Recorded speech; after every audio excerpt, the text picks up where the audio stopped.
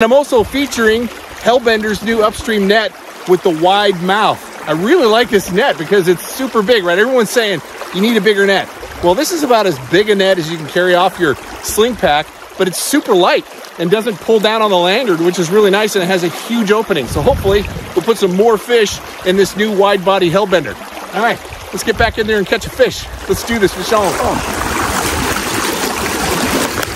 Yeah, that is a good fish. That is a nice fish. Woohoo!